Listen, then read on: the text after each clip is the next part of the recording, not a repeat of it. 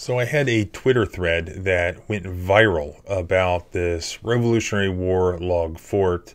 So we discovered this old fort inside an old house, an old plantation house here in West Virginia. And almost none of the original frontier Revolutionary War log forts survive, if any. But historians believe that there was this old log fort known as Burnside's Fort that was still there in Monroe County, West Virginia, within the walls of this large house. But here's the thing. We had to buy the property before being able to go out and take a crowbar to it to cut into the walls to see if they were inside. I was 90% sure that they were there.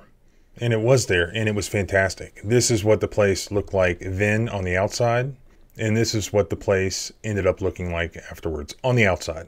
This is what the place looked like on the inside originally, and this is what it looks like now on the inside, where you can see the fort from the inside. Though on the outside, we left it looking still like the exterior of the original plantation house. During the process, I ended up excavating a few holes in the yard, and I found some stuff. Lots of stuff. And also, the inside of the house was absolutely full of an entire family's belongings going back to the mid-1800s. The entire inside of the house was full of interesting things that we found. I mean, we're talking shoes, dresses, antiques, hundreds of photos, you name it.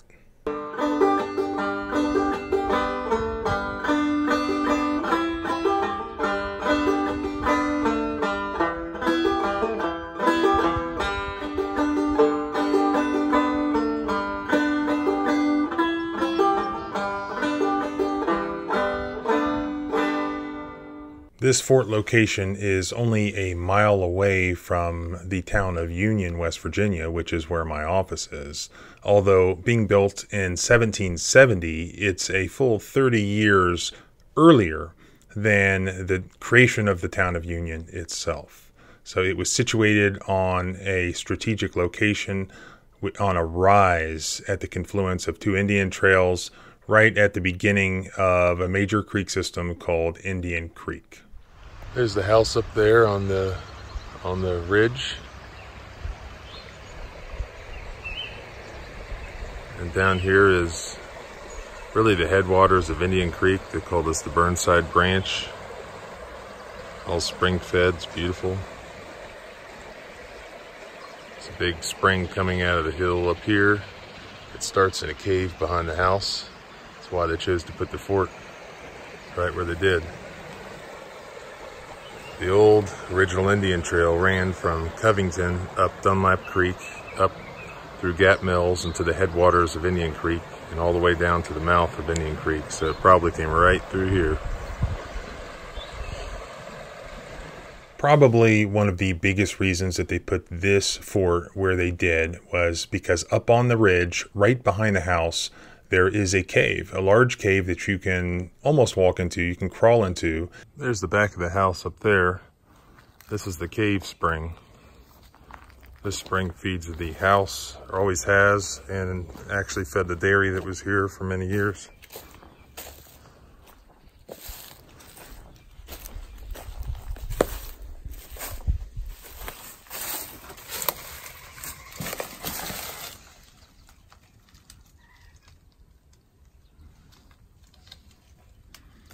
Nice crystal clear cold water coming out of there.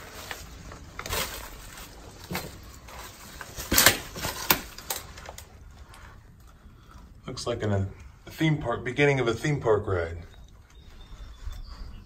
Maybe I should get an inner tube.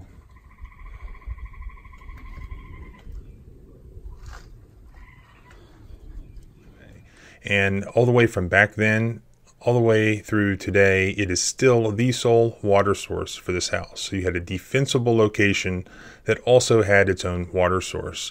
And before we bought it, a friend of mine, a metal detecting buddy, found a cut 1725 silver Spanish coin right at the mouth of this cave. So that was one of the large clues that this had to be the fort location, and later confirmed by numerous other silver Spanish coins that we found. And people are surprised to learn that on these early Revolutionary War sites on the frontier, that was the ideal form of currency if you wanted to buy something from somebody else, because it was a known quantity. It was there was a lot of Spanish silver floating around. So we closed on the property in April of 2019. Literally 10 minutes later, drove out there and prepared to take a crowbar to the house. Here is some footage from that day.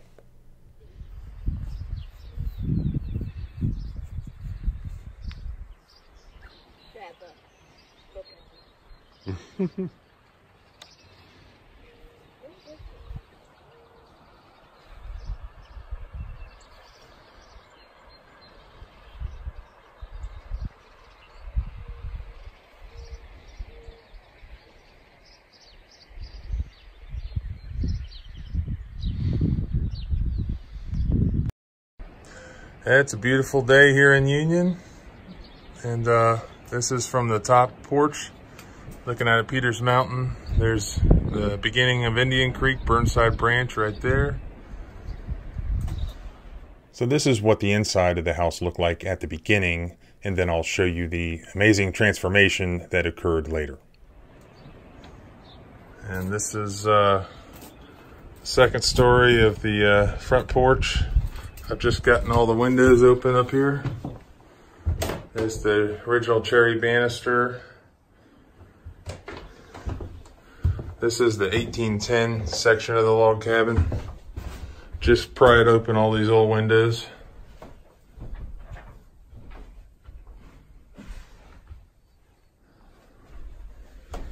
Some big old floorboards there.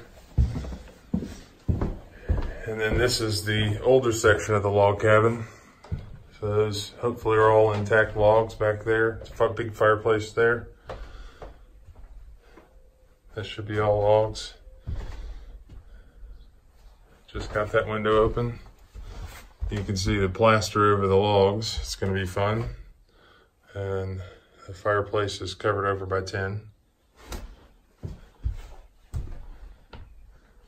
Really the first bit of exposed plaster we have on the second story of the oldest portion of the log cabin. There should be logs behind that plaster. You can see there's several layers of old wallpaper here.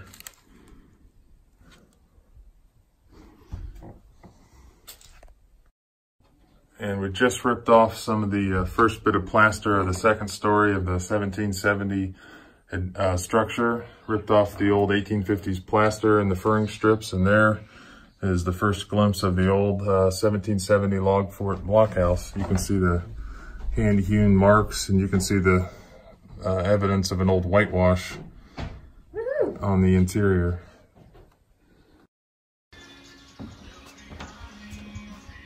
This is the fancy kind of foyer that was put in the 1850s by Christopher Byrne, real wealthy guy, leader of Byrne's sharpshooters in the Civil War.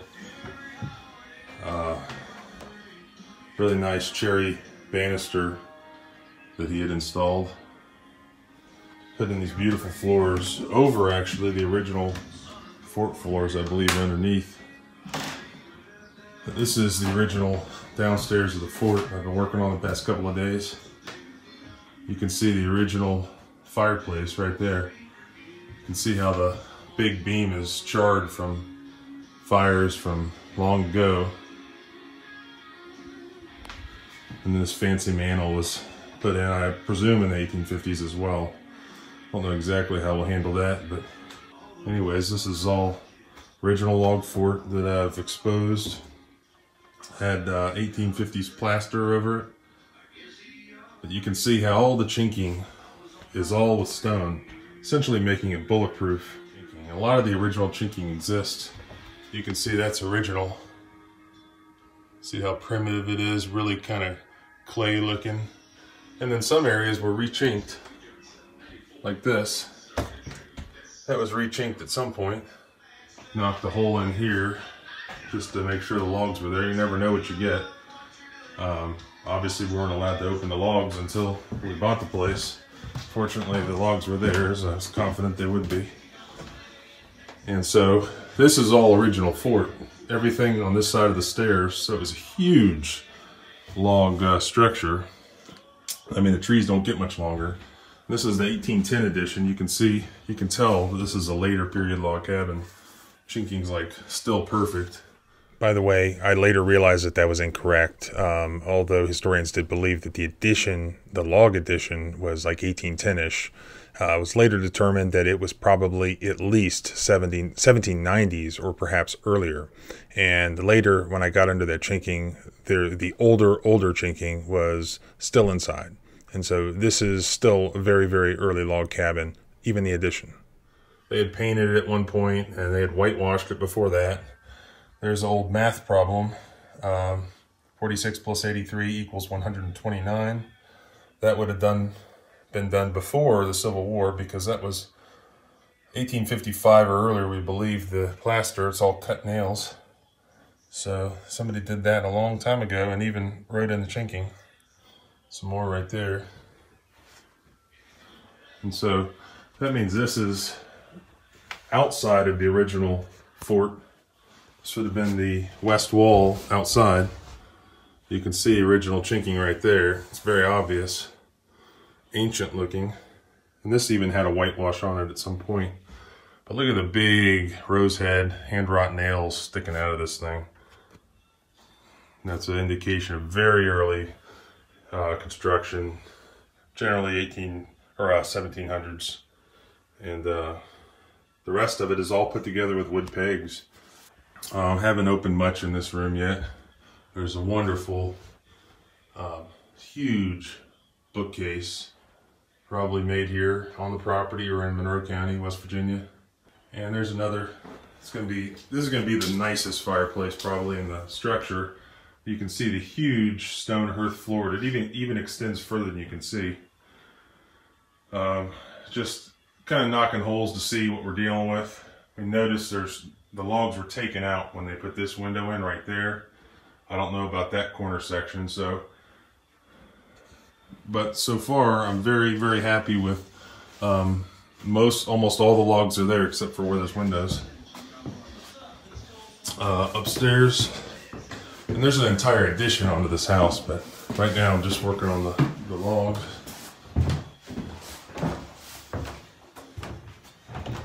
This is upstairs of the old fort.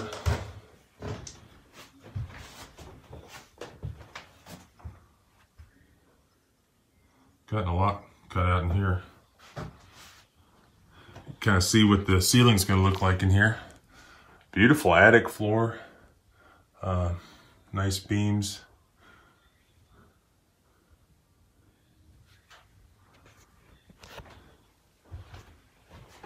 I've opened that up. There's a beautiful kind of stone arch in there. It's gonna be a nice fireplace. It looks like bricks, but it's not. It's cut stone. Really nice. Not much light up here, but you can see there was a window right there, just a cutout for a window. But they enclosed it when they made the house bigger. And found this, I believe it's a shooting port right here. It's got a little lip right there, so probably had a block that sat in there, and then you could pull it out only from the inside. Use it to see or shoot or as a window.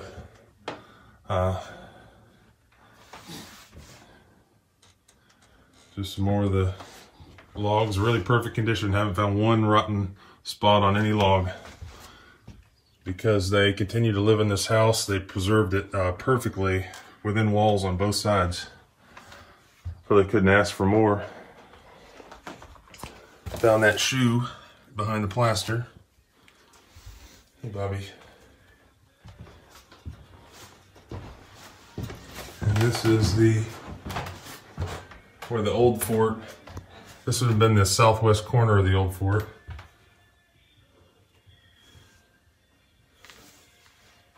You can see where it joined together. Really beautiful craftsmanship, all done by hand. And so this is upstairs of the 1810 edition. And so it's really interesting. I uncovered this. You can see how they joined the newer log section to the older log section. When they put this window in, apparently wasn't there when they put the 1810 logs on, because this is how they joined it. They put a log vertical and they hollowed it out, kind of like a canoe. And they perfectly hollowed it out using an hand auger.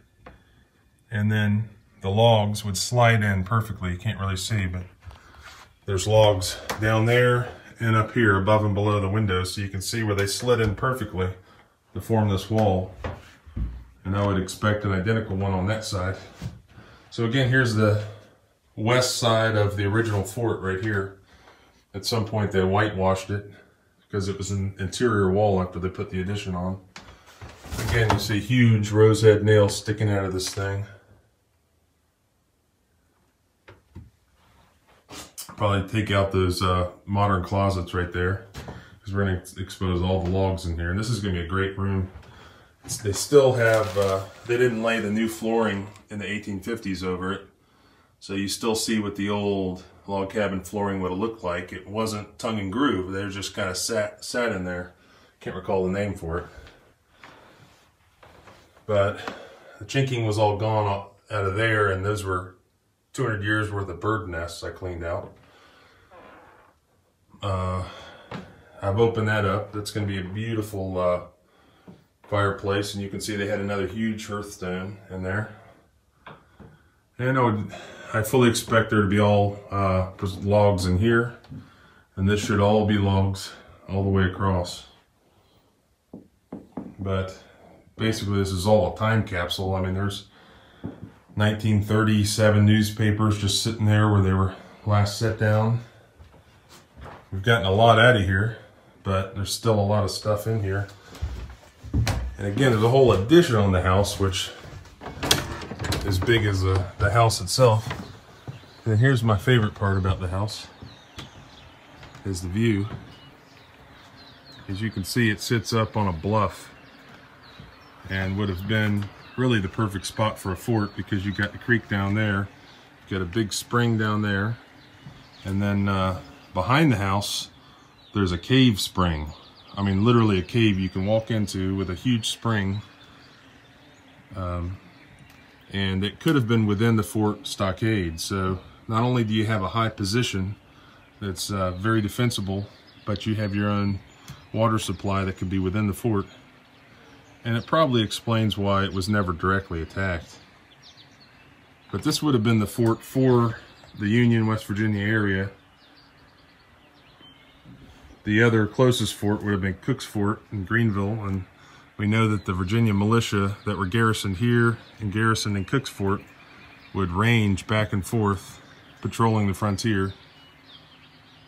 I can't overstate what a pain it was removing the 1850s plaster. It was very difficult. Really, basically, there was no better way to do it than just with brute force and taking a crowbar and peeling it off the walls and the ceilings. And they used just hundreds and hundreds of nails, like per square foot. I mean, it was crazy. And you just had to pry it off piece by piece. Some of it came off in sections.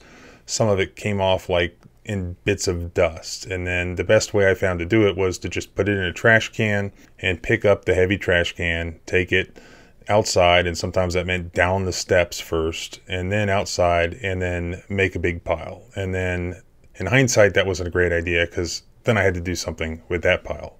But anyways, here is fast forwarding another couple months to June of 2019. You can see I had gotten a lot of work done.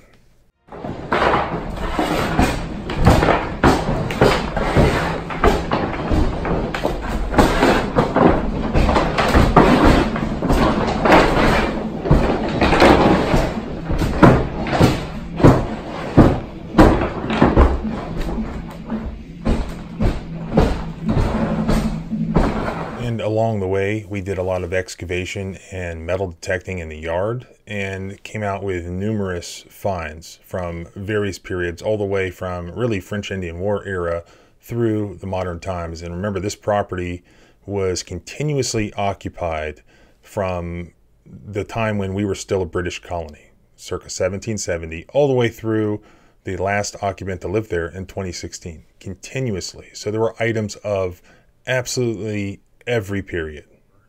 Please let me know if you have any idea what this might be. It's grass and it's engraved. You can see it was cylindrical, if that's a word. Someone said maybe a cane. decoration. I have no idea. It's brass and it's engraved.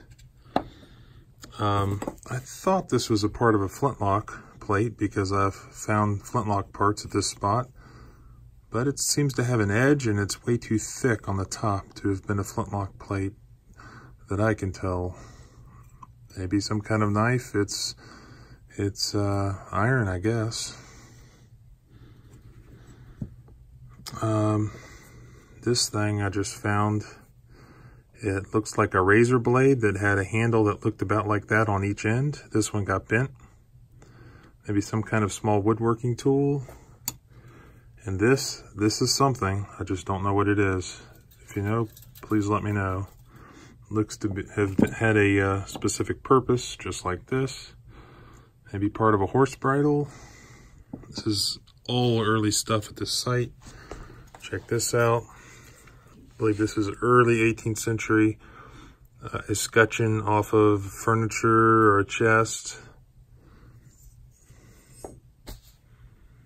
I found all these wedges. You can see where I've found 4 of them now. You can see where they'd been hammered on the top, and they all have an edge on the bottom.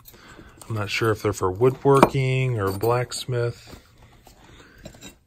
This, I have no idea. Just found this. I think it's just a blacksmith forged really crude early hoe. Found it way down. I want to say like 3 feet down. Again, I've shown this before. I just have no idea what it is, but it was something.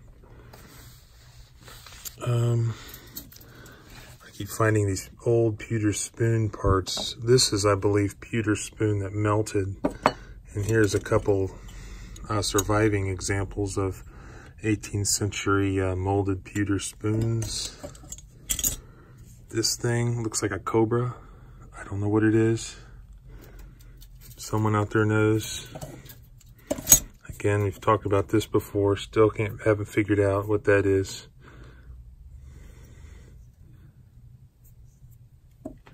Same with this.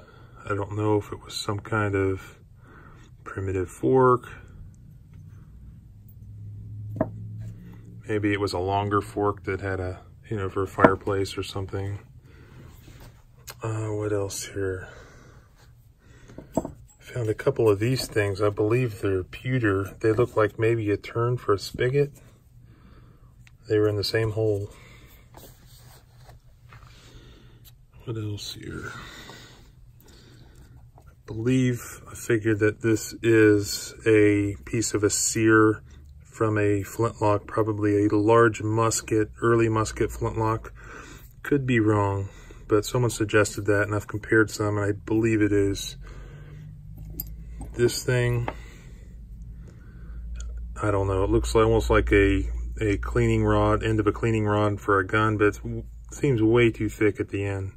Of course, it could have been used just fine for a large bore musket. Some kind of brush, maybe, I found the other day. There was a chest locking mechanism. Old. Piece of a file-made crooked knife. Still has a blade on it. Possible Native American. This is a pretty cool fork I found the other day. You can see where it was bent down on that end, bent down on that end. Very early 18th century style fork. I found a bunch of them in this area so far. Some great ceramics I found. Just pulled those out last week. I haven't shown these before. These are animal bones I've pulled out of holes. Trash pit holes, I guess. You can see where these are really old. I found quite a few teeth. I'm not sure if what those are from, whether they're hogs, cows, whatever. It could be deer, exactly. I really don't know what I'm talking about. I've found plenty of deer bones, and they do kind of look like this, but I really don't know. I found this the other day, and this is almost looks like it has a screw on the end, but it doesn't look like it on the other side. Obviously blacksmith made for some sort of specific purpose. Really don't know. Maybe a hinge of some sort. Lots of great 18th century glass, hand blown glass, liquor bottle for a wooden case. Really, really old horseshoes. If you want to know what old horseshoes look like, look how thin and worn. Barely have any kind of bump on the end. I don't know what the deal is with that. Maybe it's part of an ox shoe. I really don't know. And this, what is that? What are you? Anyways, that's probably as long as this video needs to be, but if you recognize anything, please let me know. Now, many of those items were subsequently identified, such as that thing that I thought was a fork was actually a blacksmith-made, like homemade 18th century drafting compass that was used in like charting distances on maps, and also I believe like in woodwork and masonry. There were a lot of examples like that just through investigation and preservation work, I discovered what they actually are, sometimes revealing maker's marks, things of that nature. But it was a long process, and as all the COVID stuff happened, I had more time to work on figuring out how to preserve these things. So here's some of the stuff I've been working on lately. There is the circa 1815, 1820 still corked, probably whiskey jug found hidden in the basement of the fort. There's the cut down Confederate boot, cavalry boot that was probably up to here. And it was cut down and turned into a shoe that was found in the attic. Some of the stirrups have been found in the yard. There's a blacksmith made hoe that I just finished last night. Man, it was in bad shape too, and it looks pretty good. A piece of, looks like a trade kettle of some sort, brass kettle. There's the sad iron that was found inside the fireplace between the rocks. Now that's an old one. I pulled this one out just to kind of show that's kind of a smaller tailoring iron, also blacksmith made, like 18th century style. This is probably about like that. I'm guessing it had a handle sticking out of there. Let's see, piece of horse bit. This is a small trivet, I believe, that I found in the yard not that long ago. That took a while to fix. Another horse bit harness deal, scissors. Some of the buckles, just finished those tiny little buckles last night. Some of the horse tack decorations, fork. Some of the real old 18th century style horseshoes. And you'll see they don't have really the lip at the end. A bunch of lead that's been found in the yard. Let's see, a bunch of the knives here. These have all really come out really well. I mean, they love their knives, they love their forks, and they love their pewter spoons. But that's the scale. It's just sitting there. I believe it was from that knife. Just found it last weekend. And you can see I uncovered some of the maker's marks. You can see there's William Greaves, well-known Sheffield, England knife maker. And in fact, there's one, a William Greaves right there, just like that one.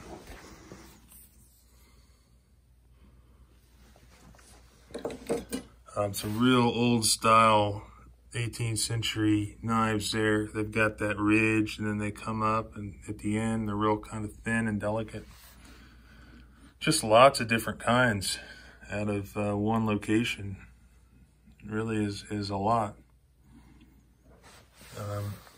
Found a similar number of forks and spoons. Here's some of the spoons. It's hard to see with the glare.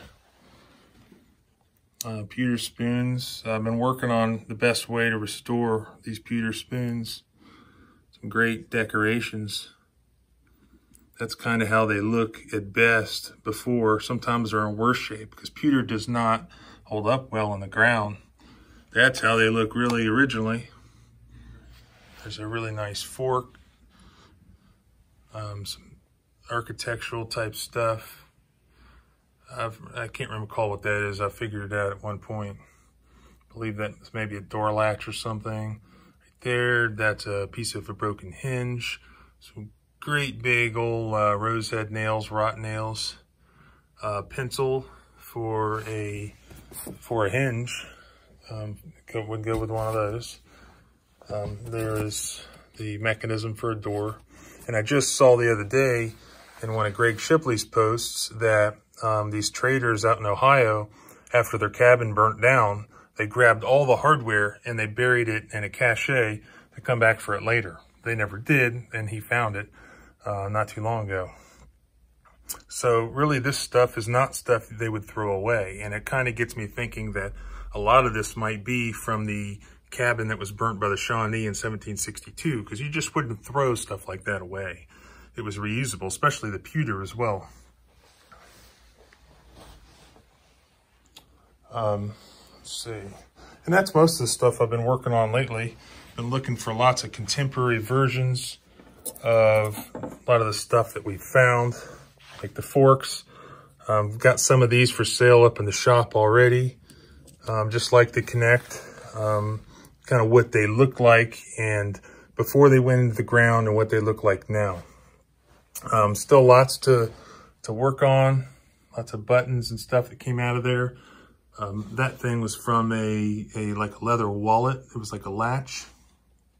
And we got tons of stuff still down there.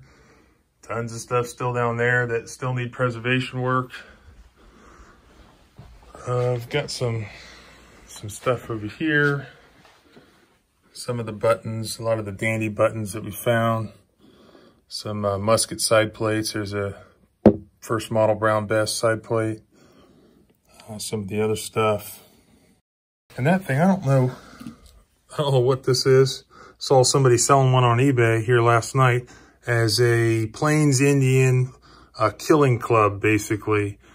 And I also saw one in in Dr. Hansen's fur trade book, just like this, as a killing stick for beaver trapping. And then a lot of people think that it might be, you know, for moving logs, a picaroon. And I think that's probably most likely. But some people have said it's a scythe grip tang. So I don't know. It's pretty interesting. And this thing, I was thinking this was a broken sword or knife. But as I cleaned it up last night, you got these two holes in there. That's kind of bizarre. It looked like a tang and then a broken... It almost looks like a sword. I put it up to some swords. It's really more similar in size to a sword, like a blacksmith-made sword, than it is to like a big Bowie knife. But I can't explain those two holes there. So half the fun here is figuring out kind of what this stuff is. And this is really bizarre. Gosh, I don't know what that is. I think it's copper, some sort of copper alloy disc, pretty thick, and it's got a hole in the center of it. So, you know, a lot of times we find on early sites lead discs with a hole, but, you know, I don't know about copper. Can't explain that one. Probably there's lots of different things it could be. So that's some of the stuff we've been working on. You know, the one good thing about this all quarantine is we're able to process a lot of this work, and it's just as much work as it is finding it, pulling it out of the ground. It's even more work preserving it all, because once you get it out of the ground, I mean, it'll start to decay and deteriorate if you don't get on top of it. Look at all these things. Look at this big bag of bowls that were found in the yard. These are all man-made. And a lot of people think they're from the early settlers, not from the Native Americans. But they're little, like, marbles, like made out of limestone and clay. I think mostly they're made out of stone. But anyways, a lot of people think they're for games. They almost look like some sort of natural deal, but when I Googled them, they're commonly found on a lot of these early sites. Here's the upstairs of the old fort section. Most of the plaster now down.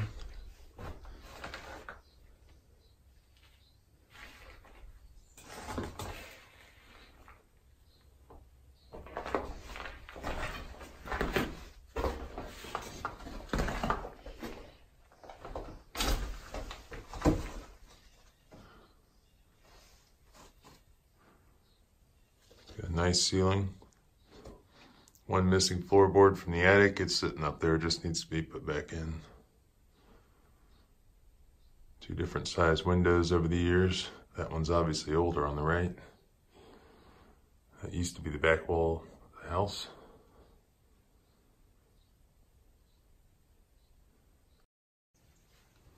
You can see here's the progress in the newer log section, upstairs bedroom.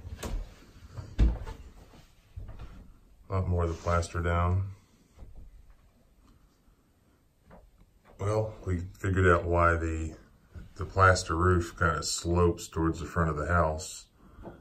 Evidently, they raised the roof on the north end. You can see where the original joists went in. At some point, they put another beam up there and raised the roof another 10 inches or so. You can see some original windows for when that was the exterior of the house before the addition went on.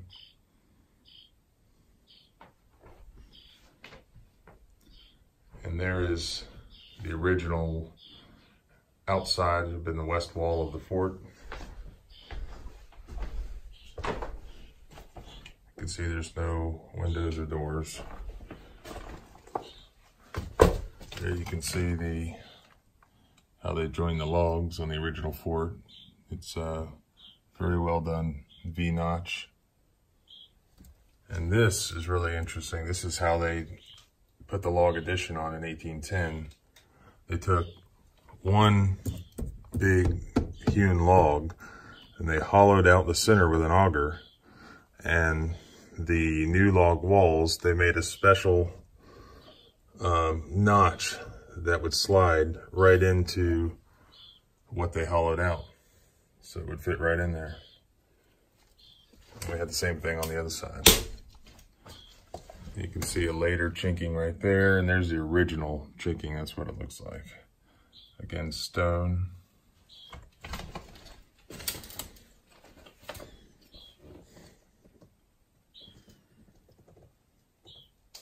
Very nice fireplace over there. Really nothing to be done, just cleaned out. And that work on the interior just continued. As we went into fall of that year, we started to turn some attention to the outside of the place. Here you can see some drone footage of how it first appeared in September of 2019. I'm not sure when the last time it was painted was, but I don't think it was in anyone's recent memory. So the major thing that it really needed on the outside was just painting. And it ended up being a really, really difficult job to paint. It took a lot of paint. But the final product was fantastic. I mean, it went from looking like an old house that just needed a lot of work to just looking like this beautiful big house. The house is almost painted. Roof looks like it may be done.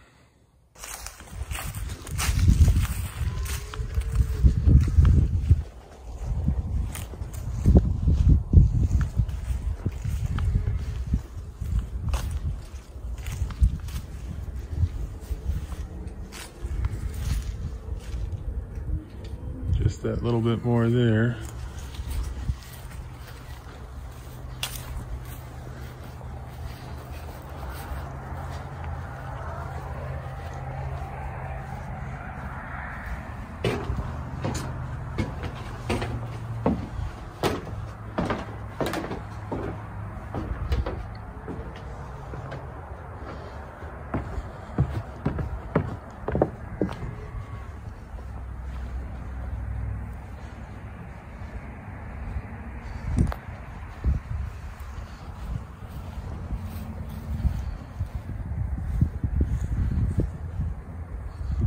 It's a lot of wood to paint. A lot of kitty cats. Hey, buddies. Hey, Bobby.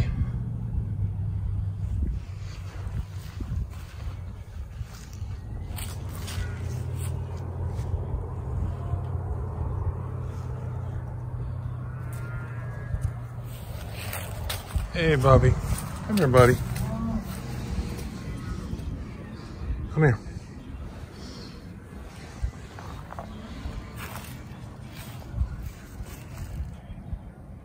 And it was just very difficult to just get the place cleared out so that we could finish on the interior, finish on the logs, and much of the stuff we had to give away, though we kept absolutely as much as we could. There was a lot of help from friends and people in the community. Some people who came and took stuff, some people who came and helped at times. A long day at the fort out here. We had some great people come by and really probably did more work than I did, and I really appreciate it. We really put a dent in some of the stuff that needs to come out of the house.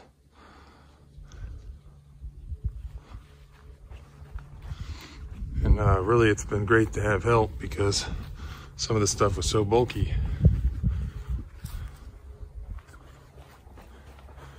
You can see that this room, finally, this door hadn't even been open because it's been blocked.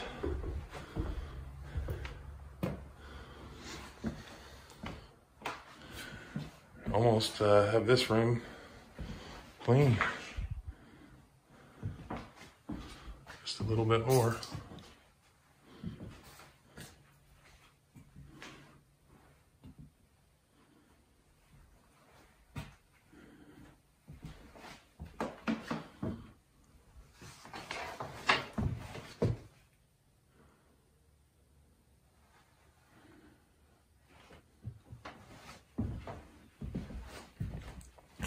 This room is already pretty clutter-free. It just needs to be cleaned and chinked, and we need to deal with the stonework. I really like to get rid of all these coffee mugs. If nobody wants coffee mugs, they're just gonna have to go in a trash bag. Oh, George, you're not supposed to be in here.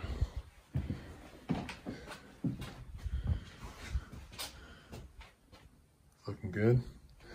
This is the room probably we got the most out of, because we need to get the rest of the plaster out of here. There's lots of furniture here that's gone now. This piano will stay back up against that wall. The bookcase will stay, and somebody needs to adopt this great Art Deco, mid-century modern couch. Really, it's a cool couch if anyone has a spot for it. Really, it's the last big thing in this room that we need gone. And then we can carefully get the rest of the plaster out of here, and all the rooms will be plaster free. This will be a nice log cabin room. George, you're not supposed to be in here. And we have lots and lots of books. Not the historic books and that belong to the family. We're keeping all those, but just lots of novels, murder mysteries, probably romance novels, I don't know. Patterson novels, all sorts of stuff. And I'm not sure what I'm gonna do with all those if we don't give some away.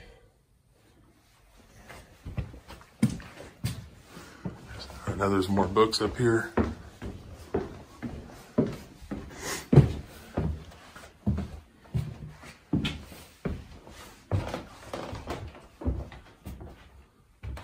Yeah, look at all those books.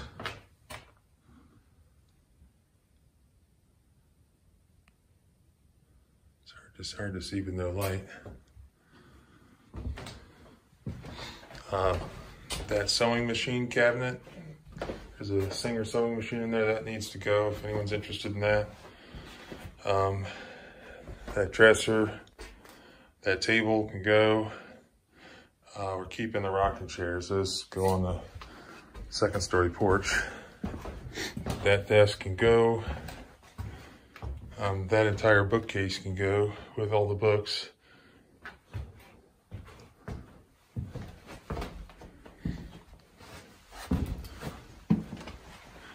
Not a whole lot in here. This is pretty cleaned out. That chair can go. That baby bag can go, if anyone's interested in that. I don't think there's really anything left out here. It's a beautiful day today. Those chairs are staying. Oh, yes, this is a perfect Christmas present for someone you really love. We can wrap it for you. They'll just love Christmas morning.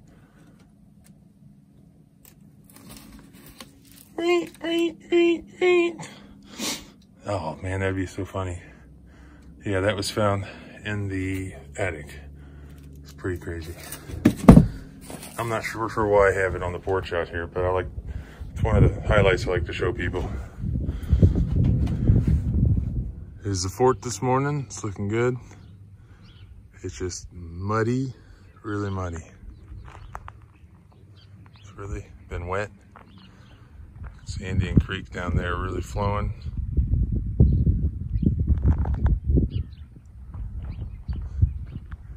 And there's Bobby. What's up, Bobby? Huh?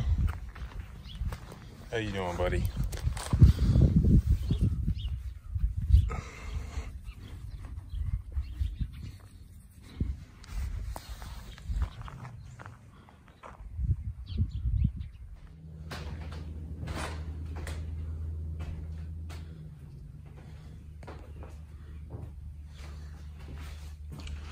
Yeah, loophole of some sort, spy hole. There was no window there.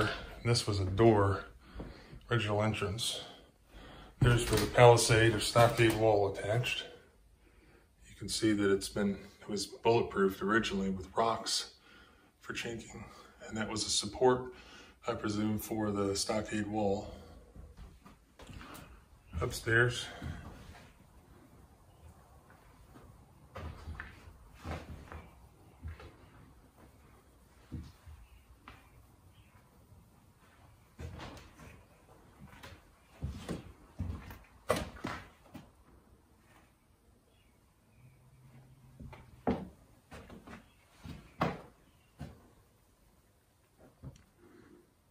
So we're in the last room of the house to remove the plaster. As you can see, we still have quite a bit to do. Got a lot of this wall off today. You can see where they had whitewashed it and lived with it, kind of pretending it wasn't a log cabin at one time. And the plaster was put on in 1858, so it must have been pretty early. You can see where they had written in the chinking.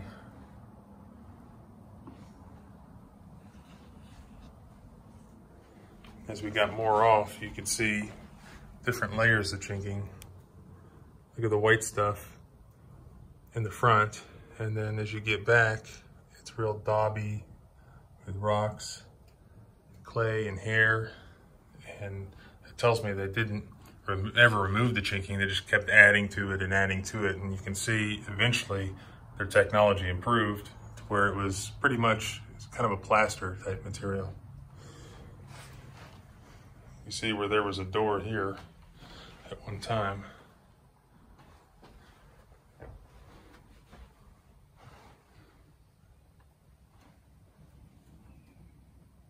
They put a vertical log there to fill the space when they put a window in.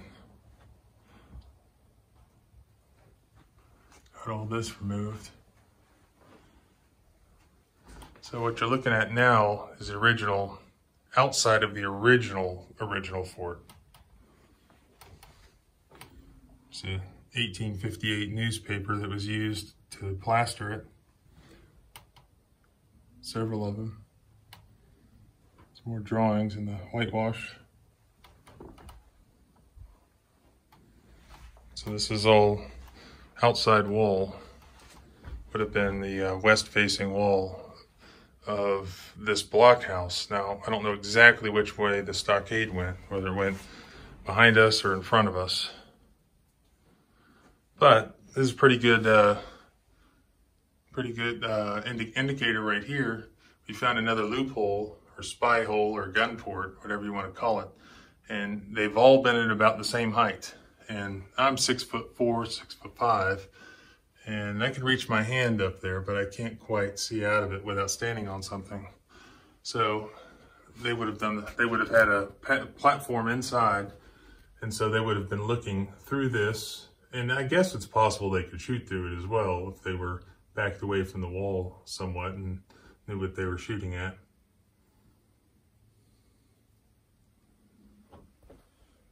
But so far, that's the only hole in this entire wall except for the door, which was put in when this addition was added. That's the only hole I've found in the entire 2 stories of logs here. And you can see it's like Goonies or something, uncovering a part of the original fort that's never seen the light of day in who knows how long, just covered with dust. You can see the old northwest corner. You can see the saddle notching. Really great work with an axe on white oak logs. And you can see how they attached the addition, and this is the first I've seen it where they've actually pegged this log, and this is a solid log, to the oldest part of the fort. And they hollowed it out with augers, and they made a little mortise and tendon type deal where it attaches. This got boogered up a little bit where they put this door in.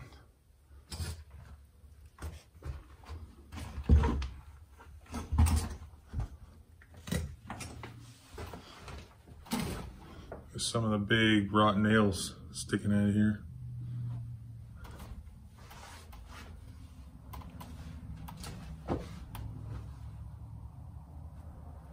Some old or chinking.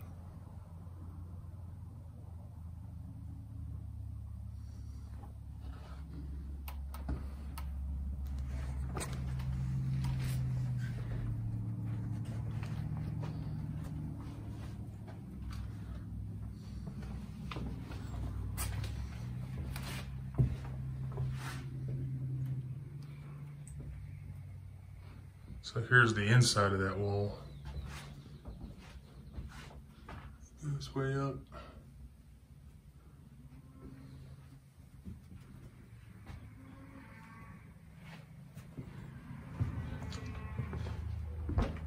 Nice day today.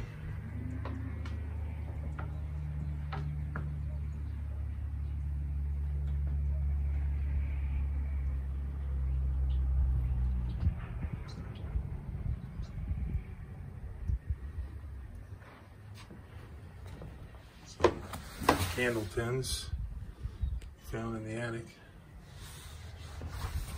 Found this in the wall today. I think it's an old piece of a coverlet, I'm not sure. Looks hand woven. A few things that came out of the ground here. Bits of bones, buttons, some pottery. Somewhere here found a fired musket ball. Forgot where to set it down though.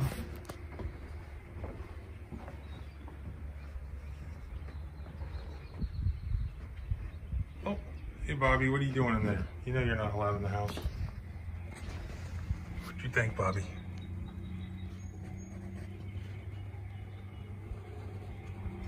Yeah. It's kind of a cold day out here. Hey, Bobby.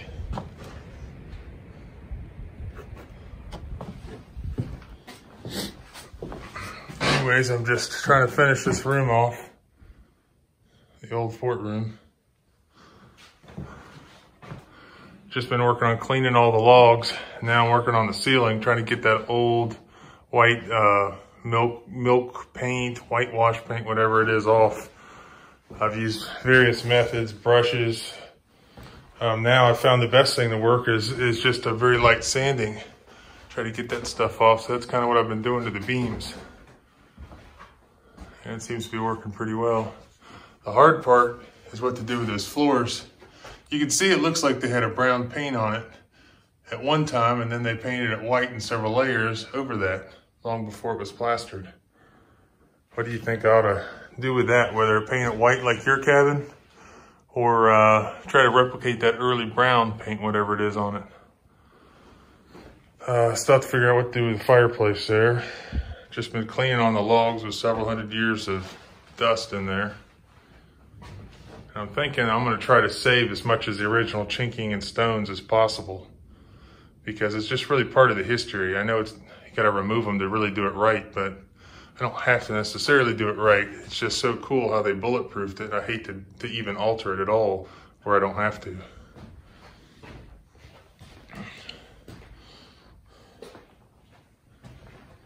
Same thing with the paint on there. Just looks like I need to start researching these early paints to see whether I should replicate it or try to preserve what's on it. Anyways, that's what I've been working on. The major reason that these logs were so well preserved was because early on, the owners of this property, obviously wealthy, could afford to put about inch-thick weatherboarding on the outside. And they did that very early on, and it completely kept those logs dry and encased over the next couple hundred years, perfectly preserving them. And because there were some additions in the rear, there's a little room that you could now utilize to actually see some of the original exterior of the original fort / log cabin. And that was really interesting because you're looking at something that nobody's seen in a very long time. You can also see that they had the whole exterior painted white. This is the main room of the fort. See, that entire thing was a cooking fireplace originally, and then they made it to a more efficient, eco-friendly fireplace. See the original charring back from when they were pounding back whiskeys and eating venison in here. So I've been working on this little room, taking all this old siding off. See one of the old 6/6 windows. But check this out. Original outside, one of the original outsides of the house when they put board and batten over the logs. And then they later, very early on, created this addition. But here, so this was the outside, so therefore under it are the logs of the original fort. So you can see the outside of the original 18th century fort for the first time in hundreds of years. There it is. That answers the question about whether the old timers whitewashed the outside of the log cabins. That is an 18th century log fort right there. And at some point, they had a whitewash on there, and it appears to have been way before they covered it with board and batten, which was early. So that must have been on pretty early. Those are white oak logs.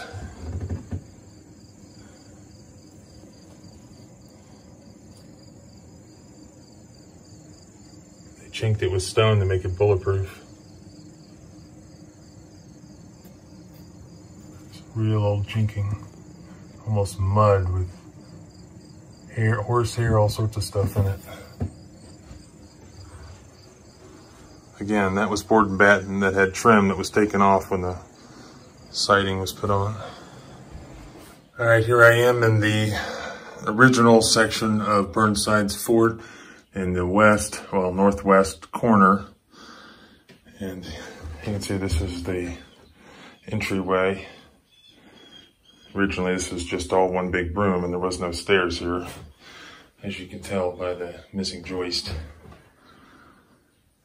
I'm just trying to get some of this cleaned up. You can see some of the log cleaning work I've been doing. Actually, I've been very happy with it. Since this was turned into a formal area at one time, they would whitewash the logs long before they plastered it, just to kind of make it look like it was plastered. Because no one was really proud of having a log cabin. And this was all whitewashed here. It's come off pretty well. Basically all I've done so far is just a little elbow grease with steel wire brushes. I did find this product called the Wagner Paint Eater that actually works very well. It's very conservative. You can see it doesn't even take off the burning marks off the logs, yet it takes off the old whitewash paint. And so I need to finish some of these other logs. You can see I've done some on that one. And I've just still been taking some of the nails from the old furring strips that were in here out of the plaster. You can see that's what was over it. That plaster still needs to come off the ceiling. So they would nail these little furring strips with these little square nails, thousands and thousands of them. And then that would be, they'd nail them directly into the logs, and that would be the foundation for the plaster they'd lay on it. Then you can see that they put generations of wallpaper on top of that. So as soon as I get some more of these nails out, I'll start cleaning on some of these logs. I think it'll look really good. And at some point I got to tackle that roof. Roofs are always the worst part of taking out the plaster. And they even plastered over those beautiful tongue and groove early walls. So I got to get all those out as well. I did it downstairs and it looked pretty well. Looked pretty good. Oh man, it's hot today.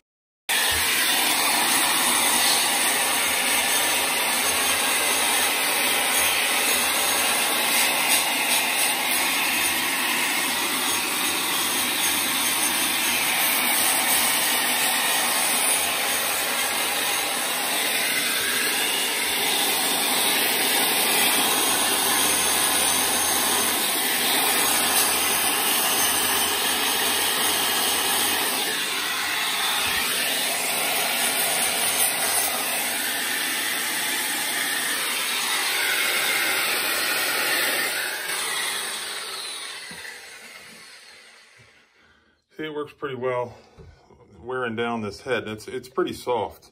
So it's definitely softer than steel. So it actually is made to order for these logs. But then where you see all those little cracks from the hewing marks, you still have to go back there with a wire brush and really scrub in those little cracks, because this doesn't really, it's sort of flat. It doesn't really get into all the little nooks and crannies. But so far I'm pretty happy with it. Just by itself. And then I've got this several types of steel brushes. This one attaches to a pole. Just get some extra leverage on it.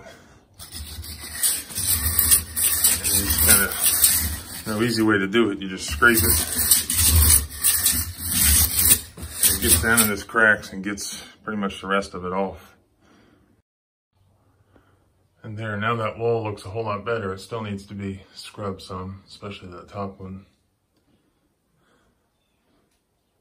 So after we finally got everything out of the house, got everything as clean as we possibly could, then we had to eventually bring in a pressure washer inside and completely pressure wash all of the interior of this house where there are logs.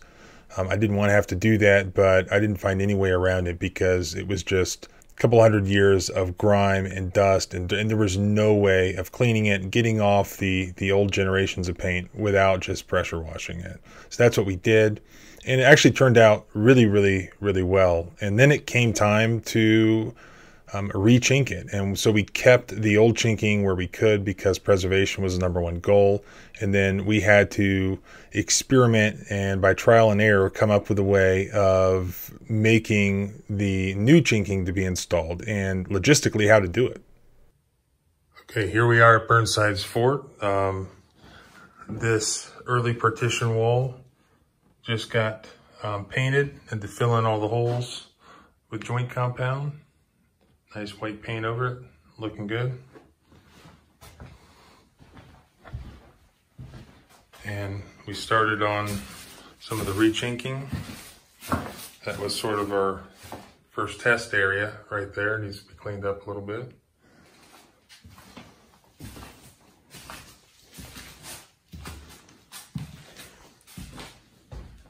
Kind of see how we're doing this, using a wire mesh. And then we're leaving as much as we can where there is original chinking or original stones still in place. We're just leaving them right where they are to just maintain the historical integrity as much as possible. So it's not going to look as good as it was if we redid all the chinking, but we're leaving as much in place as we can.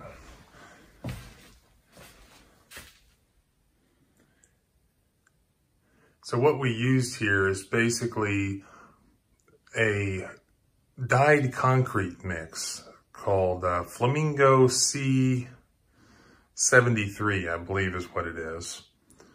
about 3 parts of C73 and, 3 parts of sand of a particular color and to 1 part of C73, a little bit of water, and turning out perfectly.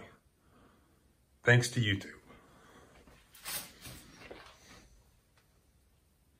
So this is the original fort section right here.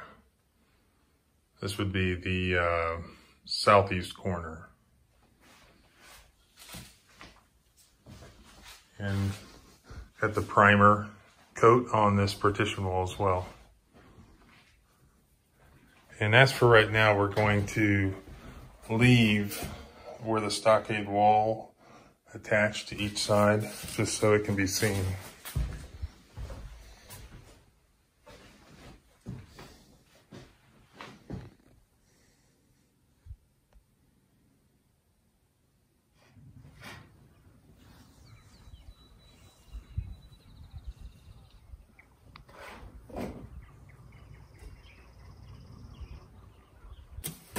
Man, she just don't want to stay on this part. Look at that.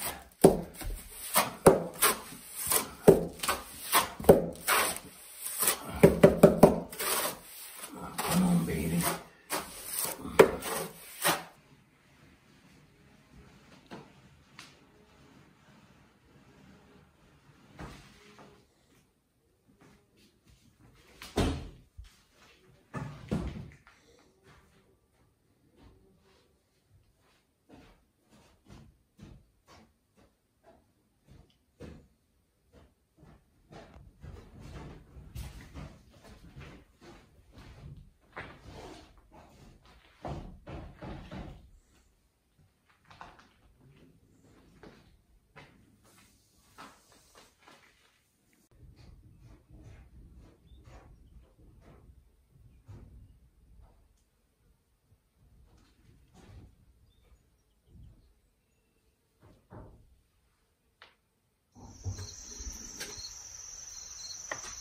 Rainy day here today at Burnside's Fort.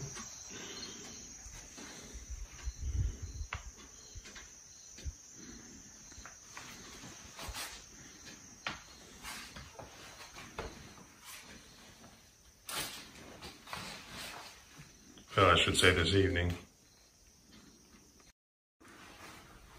There, I just cleaned out the old bookcase.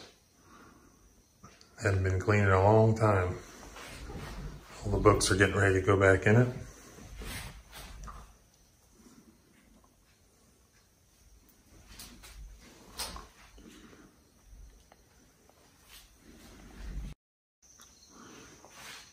And here's how the main level of the fort is looking. Pretty good.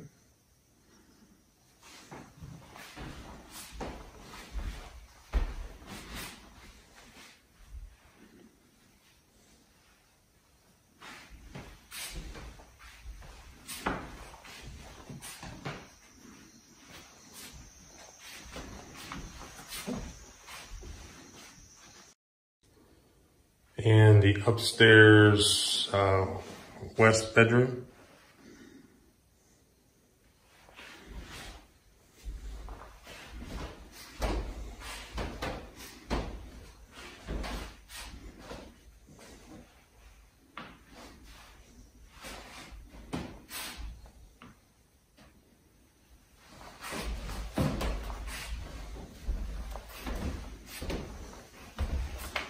Still have to install the light in here. And the east upstairs bedroom. This is part of the original fort upstairs.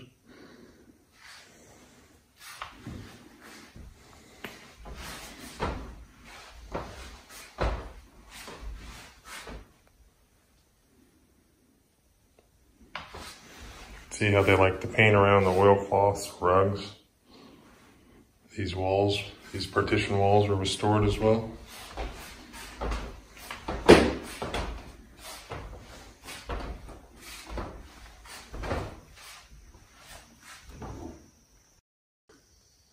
Hours later, as they say on SpongeBob. So once it was done, and when I say done, I mean to the standard at which we wanted to bring it. And this was not to create a livable space or something that we would Airbnb. It was for primarily to preserve the structure and to be able to show it to people. It was more preservation minded. So once we finished to the point at which we wanted to get to, as I mentioned, historians believe that this fort was here. Well, the main one was Dr. Ron Ripley, and he is the local historian who had written the narrative for the entry, this home's entry on the National Register of Historic Places. And it had a lot of fantastic information in it, including this belief that Burnside's fort was inside this house. Well, once it was done, Dr. Ripley, still being around, we arranged to have him brought to the house. And fortunately, we still had a wheelchair ramp at the house, and we got to bring him in the house and show him that he was right all along, and show him the inside of the fort for the first time. And here you can see me showing it to him. The only real explanation for when I first uncovered these, I uncovered one side first, and I'm like, what the heck is that? And then I ended up uncovering the other side, and I'm like, well, there's no reason to run a log in here. There's no reason to run a log out there. Wouldn't have been for a porch or anything like that. Wouldn't have been for another structure at this level. The only thing I could think of, it had to be bracing for the stockade wall. You know, which is interesting, because all my research has shown that there's no original forts left, I believe, from the frontier log forts, and out of all the ones in Kentucky and West Virginia and Virginia, all of they're basically just stains in the ground. Yeah. And so no one knew. I don't think anyone knew architecturally. They're always guessing on how they did the stockade walls, but I think this shows, in this case, anyways. That's what they did, is they had a brace of just hewn logs going out from the wall of the structure, and then another brace up there. And then they didn't have a brace up top on that one, just the lower ones. And then you see up here, I believe this was a spy hole. I think it's too small really to shoot through. I guess you could. But it was drilled all the way with a hand auger all the way through. Mm-hmm. And we filled it in because we insulated it. But when I uncovered the plaster, that was open clear through to the other side of the log. So I believe that this window wouldn't have been here. This door was here, but then they had some sort of spy hole, probably with a platform to look through. So there's a spy hole on that wall. There's a spy hole about the same place on that wall. And then after that, I also got to give a presentation to the local historical society, the Monroe County Historical Society, and that was a lot of fun. But as is always the problem with this place, I have so much time in it and so much knowledge that I've learned. It's just information overload. And actually, if you check the sort of impromptu Twitter thread that I did, it's actually very surprising how much information you can put into a Twitter thread. And that one just sort of kept going and going and going. So there's much more information and pictures there than I can really show you in this format. One of the things I've been asked several times is like, what is your favorite thing that you found? You know, one of the best things that I think we found, one of the coolest things, is this huge blacksmith-made key that was found, again, by my buddy Bill Burns. He found it in the yard maybe 20 feet away from the old Civil War era smokehouse. And he restored it with electrolysis, and he gave it to me as he donated a bunch of stuff that he found personally on the property. And so he played a big part in this. And so when he gave it to me, I went out and went to stick it in the smokehouse door, and it was a perfect fit. And that was it. And when I had a architectural expert come out and look at the property, he immediately saw this door and he says, this is way older than the smokehouse. This is an early 18th century door, and he believed it was off of the original fort, and it was cut down much smaller to fit in the smokehouse. So that very well may be a door off the fort and the key to it, and that's why it's so big. But anyways, the other thing that we get asked is, all right, well, are you living in the place? No, we're not living it. What are you going to do with it? I have no idea. It's sort of like the end of Finding Nemo, where he finally jumps into the ocean, but he's stuck in the plastic bag and he's floating, and he's like, all right, so now what? Well, we'll see.